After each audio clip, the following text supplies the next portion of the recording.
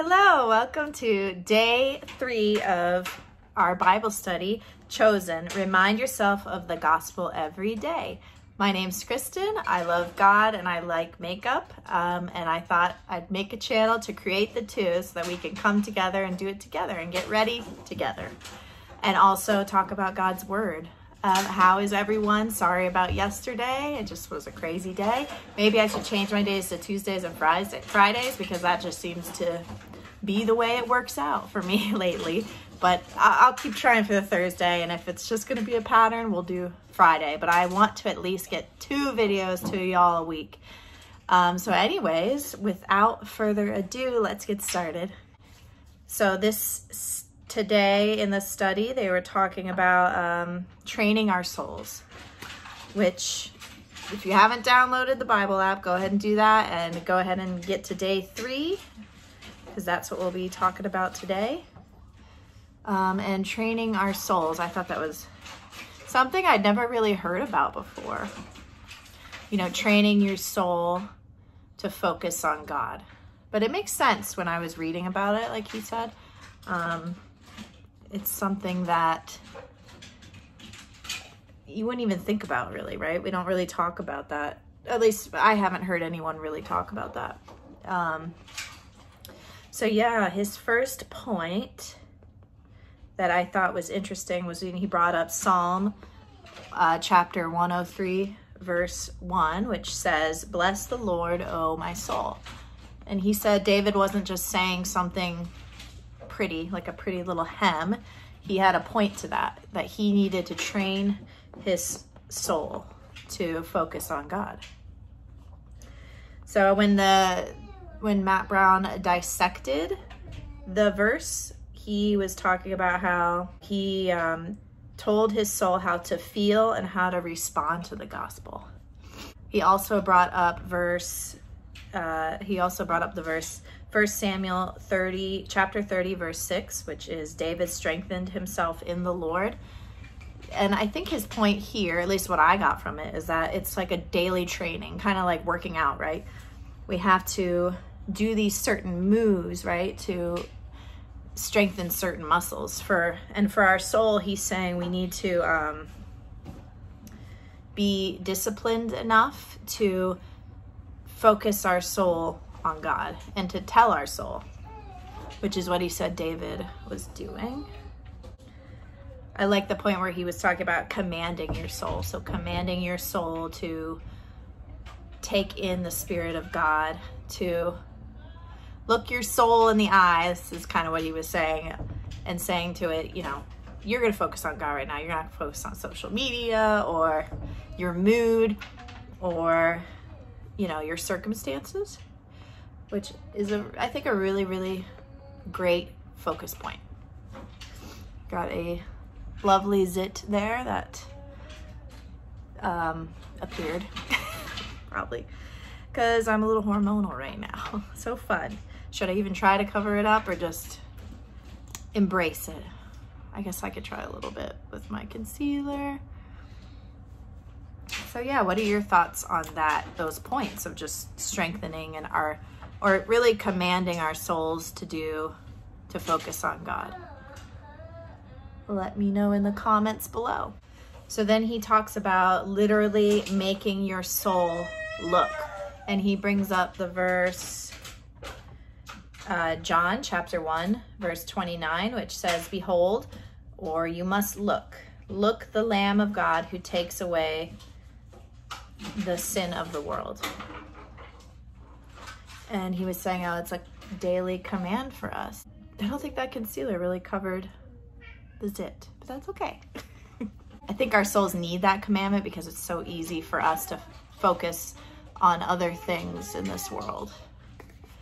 So I think what he's saying is it's okay to tell yourself or your soul, nope, we're not going to focus on that today. We are going to focus on God and Jesus and the things that are light, that are pure, that are sacred of God, if that makes sense. And I could see that, how it would be very valuable as a daily discipline, for sure. Like, just getting in the habit of looking at your soul and yourself and saying, this is the focus today. You are going to focus on God. And that's what he said David did a lot. And I don't mind being like David. David had a lot of great qualities. So today I thought it would be fun if I used this palette, and maybe we went a little purple today, huh? That could be fun. Something a little different than the usual neutral. So I'm gonna start with this brown, which is it? Yeah, I think this brown is the only matte, not matte, yeah. Yeah, I think this brown's the only matte, so I'm gonna use it as my transition. This palette was surprisingly expensive. I bought it because my daughter had a ballet thing and they needed blue eyeshadow, which you can see there's a blue in there. And I haven't used it since. So, but yeah, it was weirdly expensive. But it's not easy to find good quality blues at the drugstore.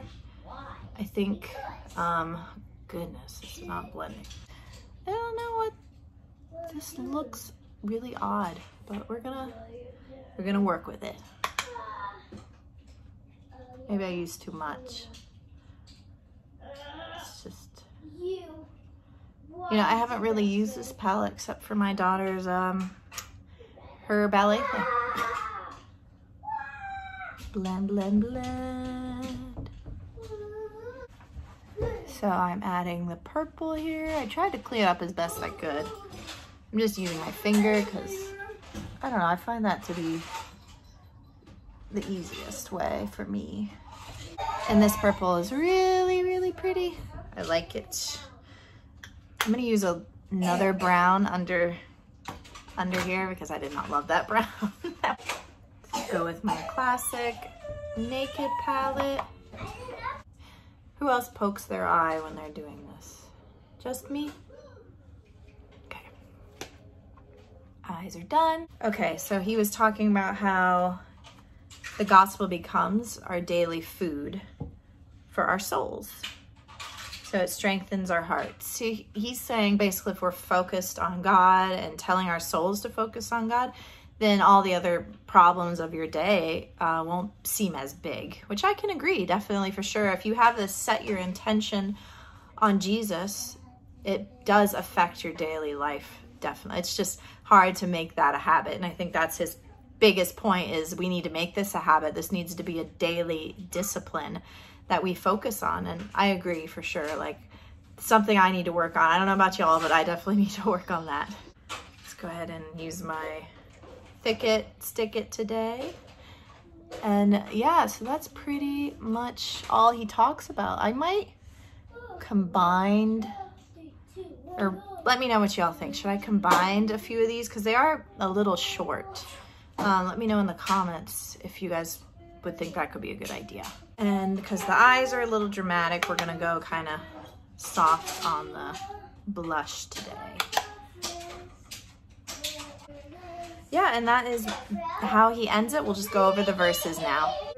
So the first verse he references on here is Psalms chapter 103, verse 1, which he did kind of bring up. I already brought up too, but it's this is the NIV.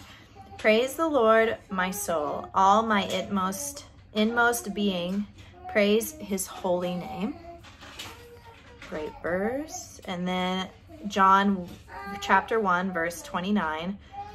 The next day, John saw Jesus coming toward him and said, "Look, the Lamb of God who takes away the sin of the world."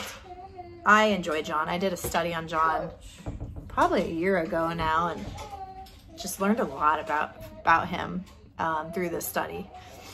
And that is day 3, my friends. Just gonna pop on some mascara and lips, and we'll be right back. So for lips, I'm gonna use the Milani gloss. You have to be kind of careful with this one. It gets a little goopy. So not too much.